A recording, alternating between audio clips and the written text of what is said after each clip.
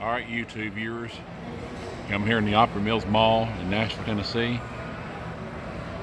This is a good place to eat if you're in the mall here. Johnny Rockets is a quintessential 50s hamburger joint.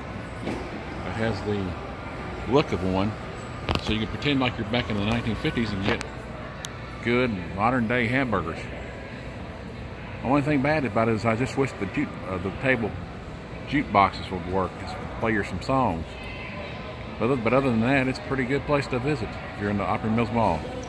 This is Kai Drancy for YouTube Dining.